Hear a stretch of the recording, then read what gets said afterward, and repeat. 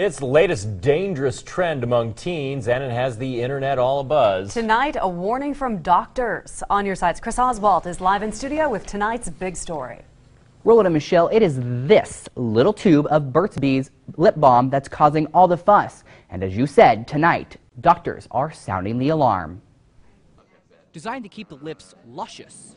Get some on your left eye, yeah, that eye. Teens have found a new use for Burt's Bees lip balm. Am I still blinking? I can't even see. They're now using the product for beezing. It's when people apply a layer of the natural lip balm wax on their eyelids.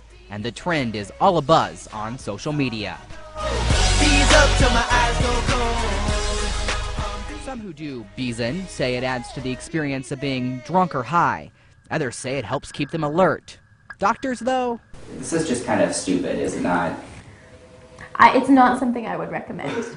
Jenny Huber is a doctor of ophthalmology. She says the peppermint oil in the lip balm is what's providing the cooling sensation that some will feel. Even when it's just applied on the eyelids, peppermint oil releases fumes that can cause that same irritation in the eyes. And being that the eyes are one of the most sensitive parts of the body, beezing could cause some serious problems.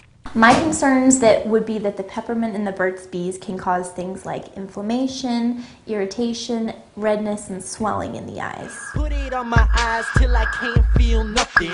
So before lathering up the eyelids, you may want to reconsider beezing to keep on pleasing the delicate vision that your eyes keep on giving. Now, many teens who are beezing seem to think that because Burt's Bees is 100% natural, the trend is safe. So, Roland and Michelle, since poison ivy is natural, I guess I'll just smear it all over my face. Live in studio, Chris Oswalt. Today 6 on your side. Point well taken, Chris. Do you have a story you need our help with? Send us an email through our website, idahoonyourside.com. We will check it out.